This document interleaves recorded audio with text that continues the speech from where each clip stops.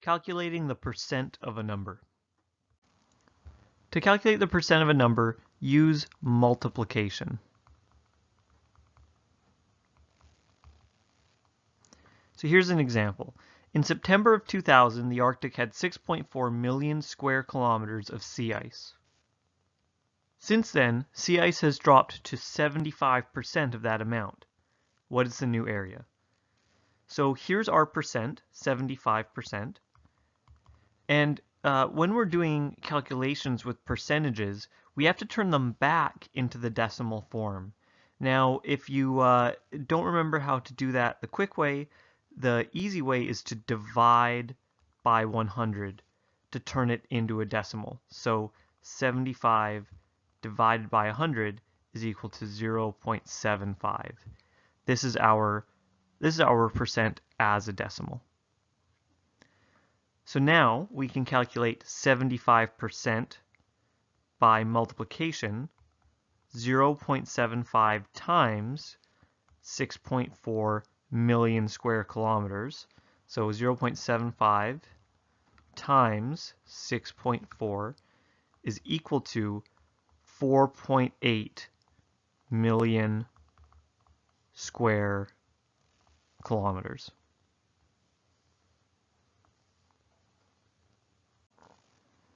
So after the summer, 9% of a grocery store's 85 employees quit in just a span of a few weeks.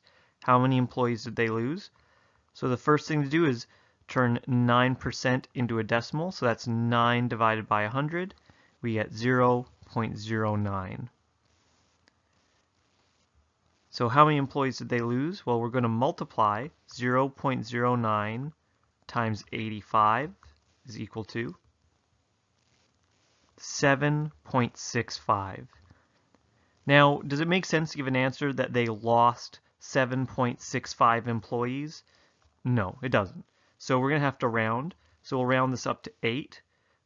They lost 8 employees. And clearly, when they gave that number of 9%, that was a rounded percentage, because it doesn't make sense to lose 7.65 employees. Now, it's really important that we get clear on a couple of key vocabulary words with percentages. There's an important difference between of and by in percentage questions. So here's an example. The price of Bitcoin is 35% of its peak $24,000 value. So we could calculate 35% of, that would be 0.35, 35% is a decimal, times 24,721. That gives us a total of $8,652.35, or $8,652.35.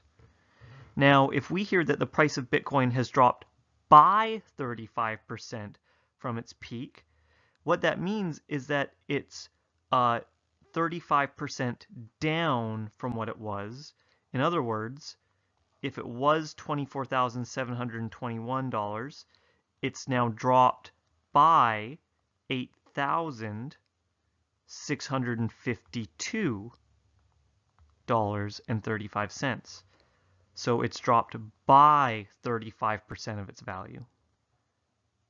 That means its total value is $16,068.65. So you see that's a big difference. If it drops to 35% of its original, it's just straight multiplication by the decimal. But if it's dropped by some percentage, then you're going to have to subtract that bit off. But there's a quick way to do this as well. If something has increased or decreased by a certain percentage, you can just add or subtract from 100% for the calculations. Let me show you what I mean. The price of a movie ticket used to be $11, but the ticket price has increased by 15%. So there's that key word, by 15%. What that means is it's that 100 plus 15, or 115% of the original price. So it's increased by 15%.